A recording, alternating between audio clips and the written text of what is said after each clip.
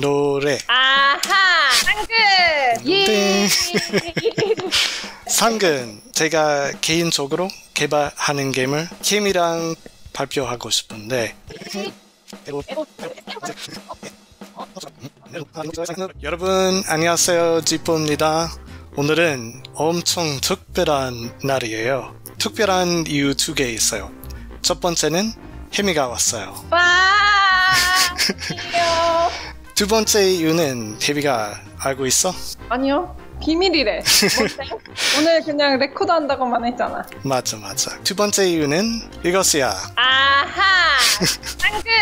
상근. 제가 개인적으로 개발하는 게임이랑 발표하고 싶은데 한국어 부족해서 도와줘. 그러니까 지프가 게임을 설명할 때 나도 한국말로 더 같이 설명을 해달라는 거야? 맞아.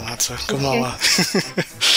네, 근데 혜미가 이 게임을 조금 해봤는데 어려워요. 어려워. 솔직히 말해. 맞아. 게임은 단어 맞추는 게임이야. 한글로 만든 단어들을 맞춰야 해. 혜미 먼저 말을 맞춰봐. 아무 단어나? 아무 단어. 그러니까 이거를 처음에 시작을 할 때 지프의 이 게임은 우리가 최종 단어, 목표 단어를 맞추는 건데 그 단어를 시작하는 걸 아무 단어 2글자를 말하면 되는 거야? 맞아. 무슨 말을 원해? 가위. 가위. 이렇게? 사과. 사과. 이런 사과를 클릭하면 설명 조금 하고 있는데 사과는 사과 받아주세요. 왜냐면 아무것도 없어. 예, 아무것도 없어요. 기억 꽝이네요. 꽝. 네, 그래요. 이응, 우, 의 다 없어요. 암호에는. 그래서 두 번째는 제가 맞춰볼게요. 무슨 괜찮아? 무슨? 오케이. 이미 없는데. 그러면 헷갈리는 게 있어요. 여기에서 아까 단어를 말하라고 했는데 무슨은 단어는 아니야. 이해했는데 암호들이 보통 명사야. 하지만 아무 말을 입력할 수 있어. 근데 네. 무슨 동명사도 입력할 수 있지만 암호가 항상 동명사 아니야. 그러니까 꼭 명사라는 거는 하나의 이름인데 그거 말고도 다른 것도 우선은 다 쓸 수 있는 거네. 맞아. 그래. 평범한 일반적인 말을. 알았어. 오케이. 바나나가 이런 말은 조금 어렵는데 그 시읒 아니면 아니면 니은 아니면 다 반대로 왼쪽에 있는 글자가 있어. 오른쪽에 없어. 오른쪽엔 없고 시읒, 니은의 글자 중에 하나가 앞 글자에 있다. 맞아. 네. 서류? 류? 서류. 알았어. 가지 뜻은 가지고 있어요. 그래서 오른쪽 글자 중에 리을하고 류가 있는 거지. 유. 이 하나만 있어. 리을 아니면 유. 하나만 있어. 오케이. 노랑? 응? 아니야. 없는 글자. 노란. 오. 노란. 당근은 당연하죠. 네. 그래서 왼쪽 글자가 맞아요. 하지만 이것은 리을도 있고 그래서 내 생각에는 리을이지. 없어? 니은 없어. 왜냐면 한 개만 있어. 그러면 리을 있다. 그러면 오케이. 그리고 리을 받침도 있을 수 있어. 오케이. 그러면 노루?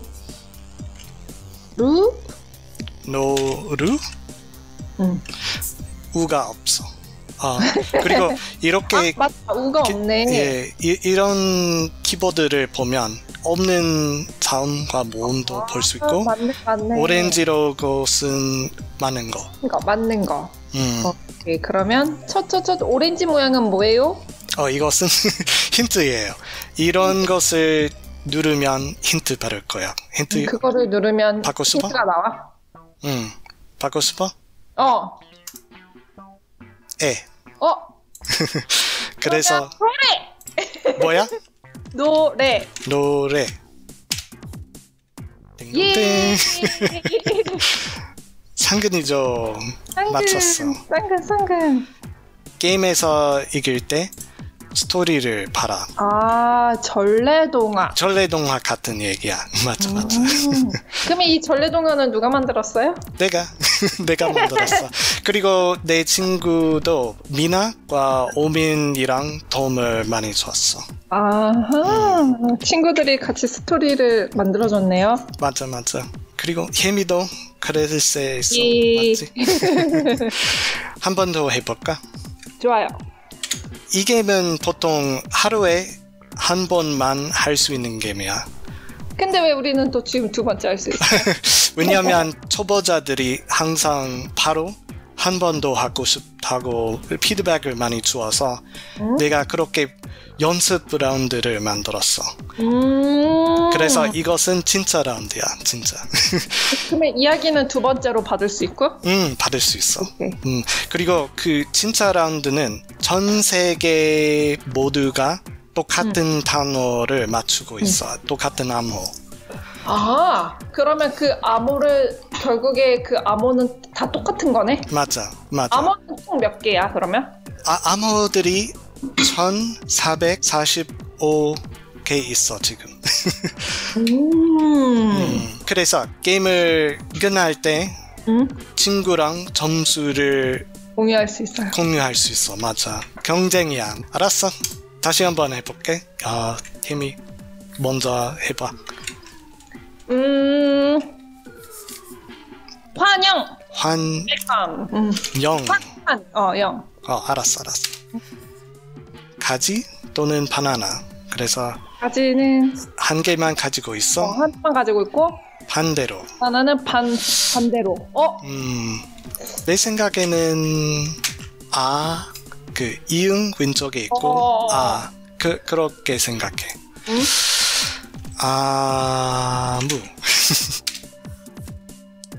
무. 한 개만 있어. 그래서 이응 아니면 또는 미음 아니면 우. 내 생각에는 이응이 있다고 생각해. 왜냐면 아까 저기 바나나였으니까 이응에다가 이 환에서도 하나만 가지고 있다고 했어. 맞아. 이제 아는 아니니까 히응, 오, 니은 중에 하나가 있단 말이야. 맞아. 그리고 흔하지 않아. 얼굴. 굴.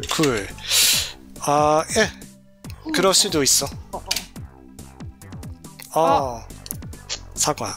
우가 없어서 미음 있어. 맞지? 그래서 컴퓨터가 이런 미음 있는지 알게 됐어. 힌트를 준 거네. 맞아. 힌트를 받았고. 좋아. 오 힌트를 받았어. 그러면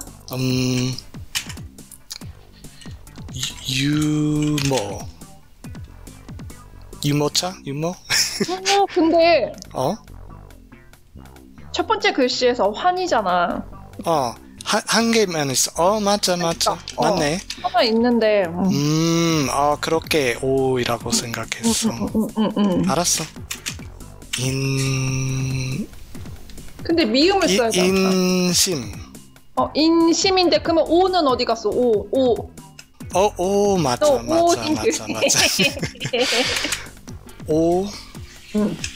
와 아니면 왜? 오. 뭐? 외모. 맞지? 맞았어. 공유하기 버튼을 누르면 이렇게 보여. 친구에게 이런 거 공유한다면 스포 없는 점수를 비교할 수 있어. 그러면 하나, 둘, 셋, 네 번째로 이기는 거네. 단어 없이 이 글자로만으로 친구랑 점수를 공유할 수 있다. 맞아, 그래. 맞아. 네, 어떻게 생각해? 처음에 어떤 단어로 시작을 해야 할지 그게 어려운 것 같아요. 처음 시작의 단어를 하는 게 어려운 것 같아요. 아, 맞지. 소식을 들었어. 어떤? 다른 친구가 이 게임을 테스팅을 하고 있는데 그 친구가 아들이랑 상근을 같이 하고 있고 그 아들이 새로운 단어들을 배우고 있다고 했어. 와, 애기들이랑 게임이네. 맞아, 그랬어. 지금은 아마 10명이 매일 테스팅을 하고 있는데 네. 그 분들에게 진짜 감사합니다. 지프는 네? 처음에 어떻게 이 게임을 개발하게 됐나요? 작년 8월부터 이 게임을 개발하고 있었어. 왜 한국 단어 맞추기 게임을 개발하게 된 거야? 최근에 회사에서 동료랑 영어 맞추는 단어 게임들을 같이 했는데 점수를 많이 공유해서 내가 아마 또 그런 한국 스타일 글자 게임들을 개발하냐고 생각했고 처음으로 카톡으로 친구가 나에게 맞추는 단어를 보내줬고 내가 힌트를 응답했어. 맞아, 처음에 그렇게 했잖아. 지프가 아무 단어나 말해보라고 하고 그래서 시작했던 게임이었죠. 참. 맞아. 근데 재미있어서 진짜로 개발했어. 오. 예. 한국에 있는 팬들이 좋아하겠어요. 좋아. 그랬으면 너무 좋아. 그러면 이 게임은 공개하는 건가요? 많은 사람들에게? 맞아. 예, 무료로 할 수 있어.